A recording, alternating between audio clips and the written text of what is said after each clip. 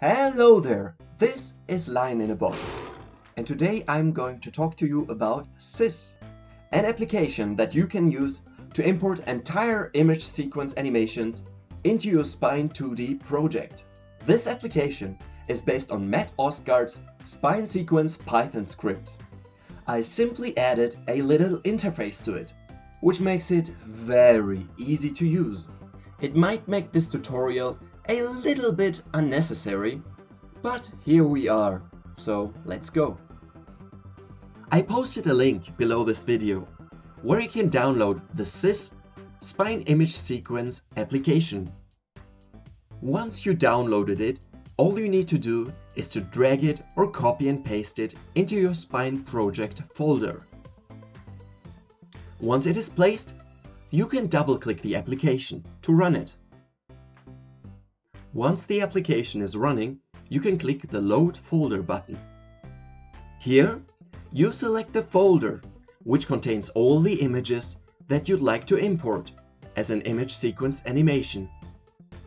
Next, you can create the output name of the JSON file that is going to be created.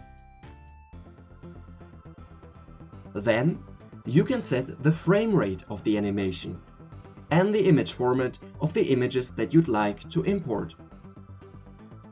Now I click on Create Sequence File, and as simple as that, the JSON file has been generated.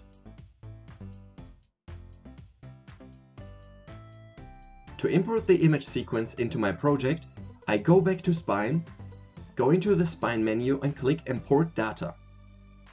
To make sure that the image sequence is imported into your project and not created as a new project, make sure to untick the New Project box. Then I browse the JSON file that we've generated, which I named HelloU,